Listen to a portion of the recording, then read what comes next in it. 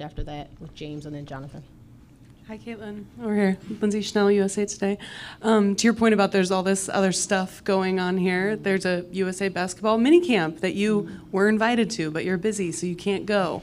Have you talked with anyone from USA Basketball about how you might navigate that going forward? Have you seen, I mean, all the players are just walking around here. Has anyone come up and talked to you? Hey, we're ready for you to join whenever you're ready.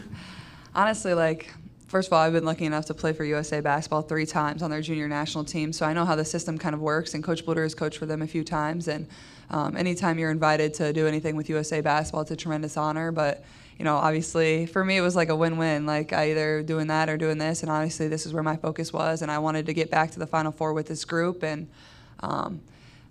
honestly, I haven't talked to anybody. I have people that do that for me, and I think growing up, your dream is always to be on the national team and play for the national team, and a lot of those players that are, in that pool or selection of who's going to be on the Olympic team are my idols. Those are people I grew up watching and wanting to be like, so I think it's more than anything, it's just a tremendous honor to be invited and be on the same list as a lot of those great players.